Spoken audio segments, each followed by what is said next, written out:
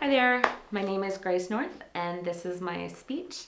It's called Expose, Confront, and Sabotage, Supporting Truth Tellers by Any Means Necessary.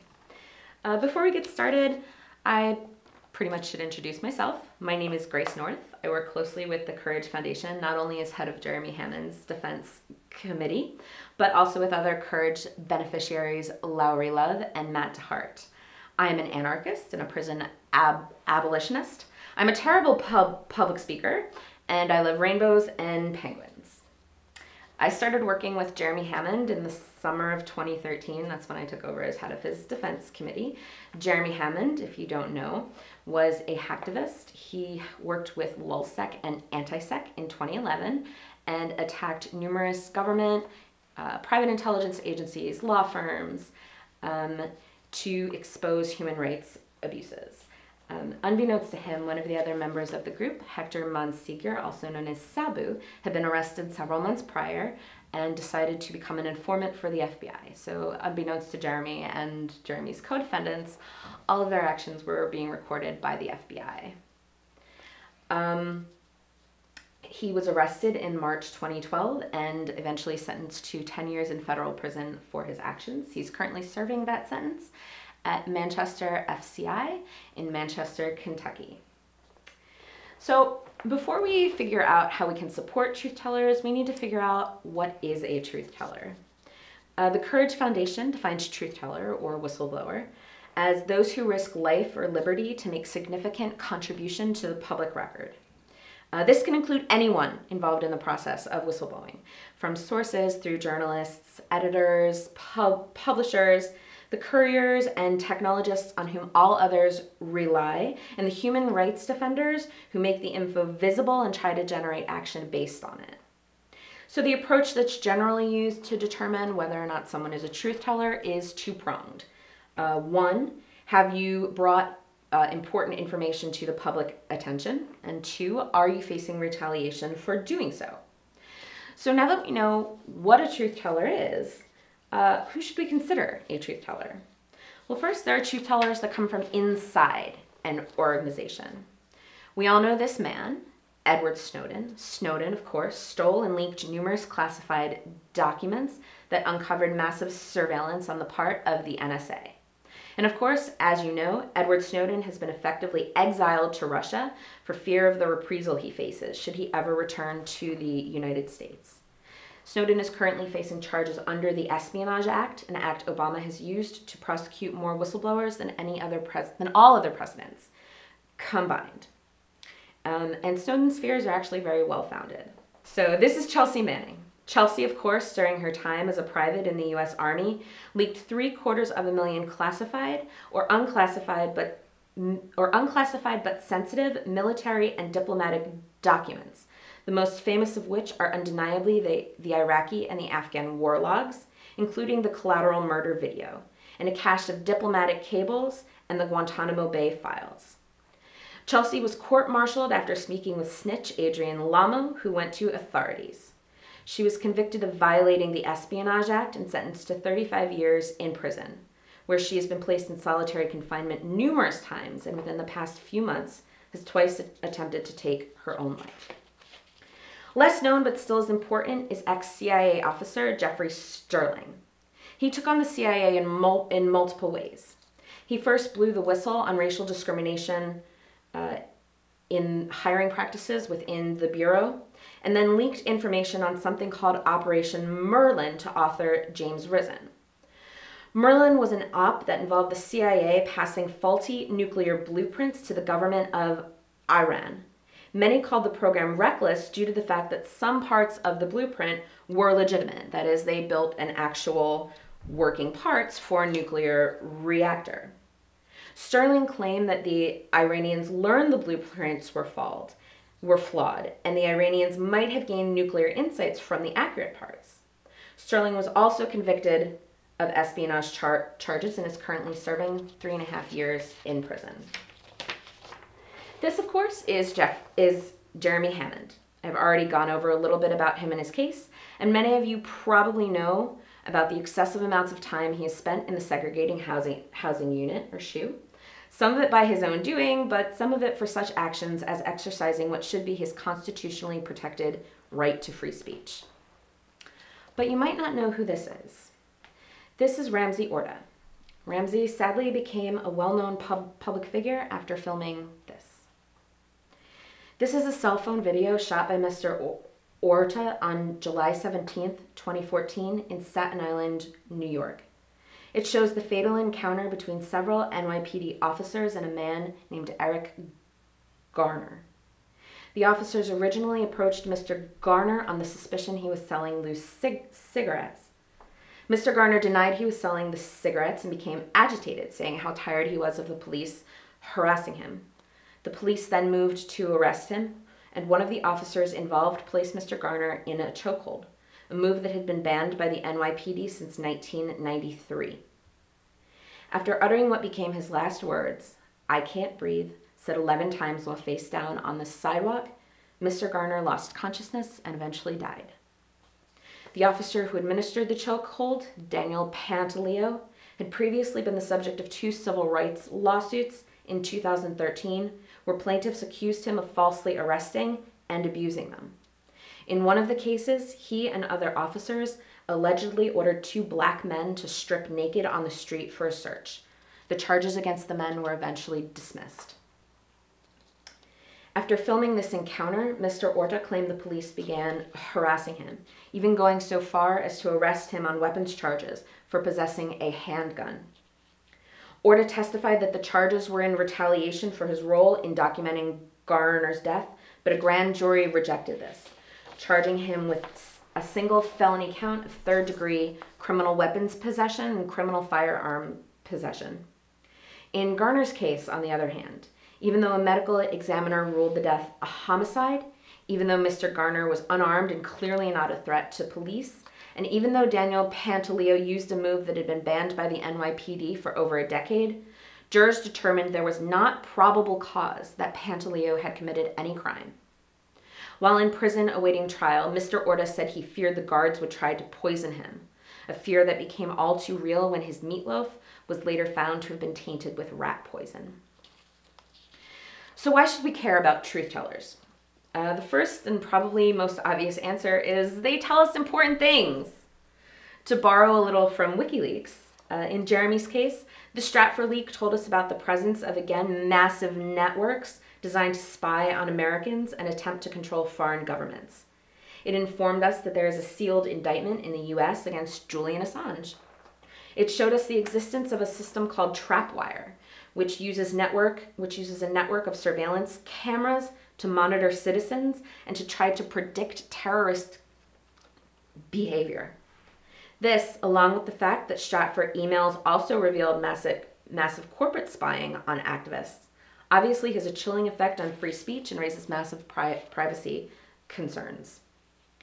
So obviously the persecution of truth tellers has an effect on First Amendment free speech rights of both current and potential truth tellers, and the people on whom the corporations and government are harming. The people have a right to know not only what their government is doing, but they have a right to know that they are being harmed, whether that harm is from state agents or from corporate agents. And as we've seen with Jeremy, with Chelsea, with Snowden, and with many other truth tellers, when the curtain is pulled back to reveal the ugly inner workings of both governments and corporations, they will spare no expense or energy in persecuting and silencing those who embarrass them. Because ultimately, that is what whistleblowing does. It rightfully embarrasses those who thought that they were invincible. It knocks them down a notch. It's standing up to the schoolyard bully. So in essence, the very simple answer to the question of why should we support truth tellers is they laid it all on the line to make the world a better place. And without our support, the systems of power will grind them to death to make an example of them and to ensure that they are the last of their kind. And we have a duty to not let that happen, because while getting info out there is a general good and the public needs and deserves to know about human rights abuses and malpractices, the reason we really give a shit about truth tellers is that information disclosure is one of the best catalysts for social and political action that we know of. So going back to the example of Ramsey Orta, it was his video, among sadly dozens of others, showing the death of an unarmed black man at the hands of police that fuels the Black Lives Matter movement. Innocent black people being killed at the hands of police is sadly nothing new. But it's really been these videos that have been able to counter that narrative of, well, it's justified because, and these videos have shown that these shootings are in no way justified. So now that we have an idea of why we should support truth tellers, the really important question becomes, how do we support truth tellers? And the first thing that we need to remember when supporting truth tellers is this, is that what is legal is not always moral, and what is moral is not always legal. We need to get over this bullshit, well, what they did was illegal, so I'm not going to support them. Most truth-telling is going to involve some illegal acts, but we need to remember that legality and morality are a lot of times at the opposite ends of the spectrum. And this is where the by any means necessary comes into play. Sometimes exposing injustice means doing illegal things, and that's okay. And injustice was never righted by everyone following rules. So once we remember that, our next impetus becomes, what are some of the more concrete and physical ways that we can support truth tellers? So obviously the first and foremost is we must protect our sources. Source protection should always be number one when discussing how we can support truth tellers. 2 years ago, I was privileged to sit on a stage at 31C3 with Sarah Harrison and completely bomb my part of a talk, which was entitled Doing Right by Sources Done Right. In it, Sarah spoke about some steps to take in order to try to ensure that your sources are not discovered. In that talk, Sarah highlighted 5 specific areas that occur in your contact with a potential truth teller and how you can strengthen each point to ensure your source is protected. They were the initial contact period, handover of documents, the publishing of documents, continuing contact, and aftercare. I could sit here for another hour detailing all the amazing points that Sarah made, but since thankfully for all of you, I was only given one speech, I will just leave you with these few brief suggestions and really urge all of you to go check that speech out. But basically, her advice is, when it comes to protecting sources, best practice pretty much always comes back to 4 things. Be honest, encrypt everything, don't abandon your sources, and shut the fuck up. So in the initial contact period, never try and force the source to be put on record information that they wanted to keep off the record. Be very upfront with what protections or assistance will or won't be given. For example, will the journalist be willing to stand in court, face a contempt of court charge, and say, I will not tell my source? How far is that journalist willing to go in order to protect the source? The second part is the handover of the documents. And this is actually the part that usually causes the least amount of issues. When there's trouble, it usually comes in the process either before or after the handoff. The publishing of documents. Obviously, don't publish any identifying info about the source, and clear anything that could lead to or identify your source. Never confirm or deny a person or people might be your source. Take the impetus off the source. Say WikiLeaks obtained versus a source leaked. The words leaked versus disclosed. And when all else fails, when it comes to publishing and sourcing, just shut the fuck up. Continuing contact is obviously important for potentially obtaining more documents. And aftercare, obviously, don't abandon your source.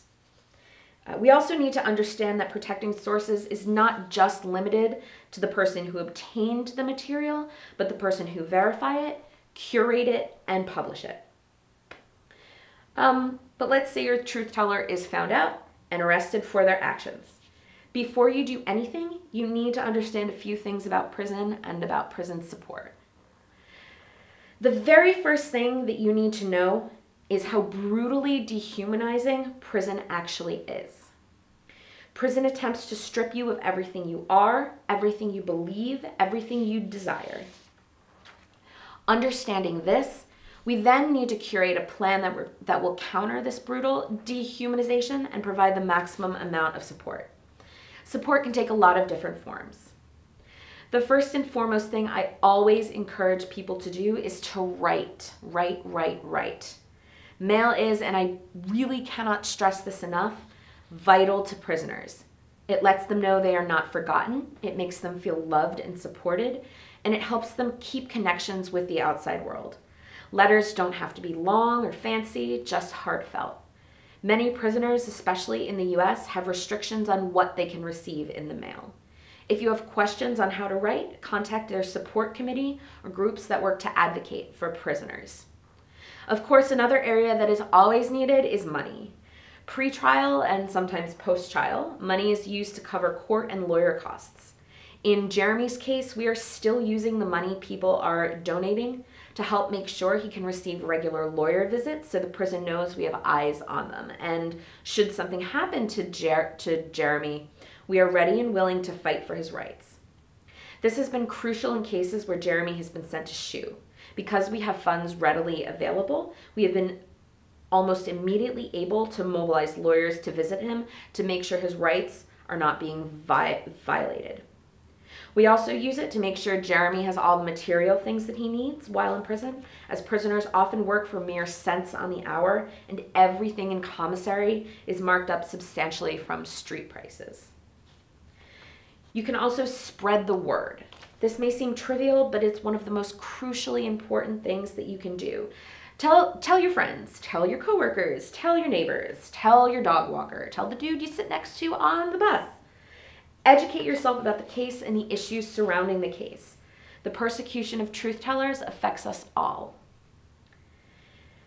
And finally, we need to support the communities that the truth tellers risked it all to protect. This is probably one of the most overlooked parts of defending and protecting truth tellers, and it's actually one of the most vitally important. Truth tellers have risked their very lives bringing us information and being that catalyst for social change. It is now up to us to take that momentum and keep it going. In Chelsea Manning's case, this means doing everything in our power to put an end to the illegal occupation of Iraq and Afghanistan, and loudly and vociferously calling for the closing of Guantanamo Bay. In Jeremy's case, it means, among other things, supporting the survivors of the Union Carbide disaster in Bhopal, India. Emails in the GI files revealed how Dow Chemical had hired Stratfor to spy on activists who are trying to hold Dow Chemical accountable for the 1984 gas leak, considered the world's worst industrial disaster that either killed or sickened almost 600,000 people. In Ramsey Orta's case, it means supporting the Black Lives Matter movement and the push to hold police accountable for their racist actions. And yes, in some cases, these are very American problems. Police in Europe don't kill nearly as many people as they do in America. America is the main player in the illegal occupation of Iraq and Afghanistan. America has fucked up a lot of things. Hell, we just elected an actual fucking fascist disguised as a flaccid orange Cheeto. But just because a problem seems to be confined to a certain country does not mean that we, the world over, can safely ignore it. Members of the tech and hacktivist community are uniquely positioned to support truth tellers. Truth tellers, as I have said before, are one of the best catalysts for social change that we know. And one of the easiest, most widely used tool to spread social change is the internet. In his famous letter from a Birmingham jail, Martin Luther King wrote, "I cannot sit idly by in Atlanta and not be concerned about what happens in Birmingham. Injustice everywhere is a threat to justice everywhere." We are caught in an inescapable network of mutuality, tied in a single garment of destiny. Whatever affects one directly affects us all indirectly. It is this inescapable network of mutuality that compels us as hacktivists, as members of the tech community, and as human beings to act. We've already seen how the tech community can support the marginalized and the oppressed. Think back to the Arab Spring, where techies posted virtual care packages that included everything from how to skirt government internet censorship by using Tor to how to use manual dial-up should all other forms of internet be cut. And it worked. And whether we realized it or not, all of the people who bravely reported on the brutal governmental suppression during that time, they were truth tellers too. Over these past couple years of doing prison support, I've learned that the tech community is pretty good at supporting its own, usually. We have support communities for Jeremy Hammond. We have parades and protests and petitions for Chelsea Manning. We have endless petitions for Edward Snowden. But blowing the whistle on injustice is not something that only white people do. And the people that are most affected by it are not going to be the ones we hear about in the news. If we are truly to call ourselves hacktivists committed to generating new possible routes of social and political action within the frameworks of hacktivism, digital culture, and information technology, we must expand the definition of who we consider a truth teller and, as a result, who we consider worthy of our support. Our support cannot be confined to the overwhelmingly white male world of the tech community. Our support must be universal and without boundaries, or frankly, it's bullshit. Yes, Jeremy Hammond is a truth teller. Chelsea Manning is a truth teller. Edward Snowden is a truth teller. But so is Ramsey Orta. So is Diamond Reynolds, a black woman who bravely streamed her boyfriend's murder at the hands of police on Facebook Live, even as the gun was still pointed at herself and her 4-year-old daughter. So is Zainab Al-Khawaja, a Bahraini pro-democracy activist who has, in the face of multiple arrests, reported on the appalling human rights abuses perpetrated by the government in her home country. So are the hundreds of indigenous water protectors who, right as we speak, are not only standing up for their lands and homes and their people against the Dakota Access Pipeline, but facing down dogs, mace cannons, and bullets to expose the raw brutality of both capitalism and the police state. And they, every single one of them, deserve just as much support as we afford to Chelsea, Snowden, or Jeremy. There's also Jeremy's fellow Courage beneficiary, Lowry Love, who is currently facing extradition to the US for his alleged role in Op Last Resort, an op that was undertaken in response to the suicide of internet activist Aaron Swartz. Aaron was facing 35 years in prison for simply downloading and distributing academic papers. Aaron sadly chose to take his own life rather than subject himself to brutal US persecution. Those who chose to participate in Op Last Resort, whether they realized it or not, were whistleblowers. They undertook their actions to expose not only the unfairness and brokenness of the US legal system and the Computer Fraud and Abuse Act, but also in the hopes of making sure that no other people were faced with the impossible choice of being tortured in a US prison or taking their own life. Unfortunately, this is the exact choice that Lowry is facing today: torture or suicide.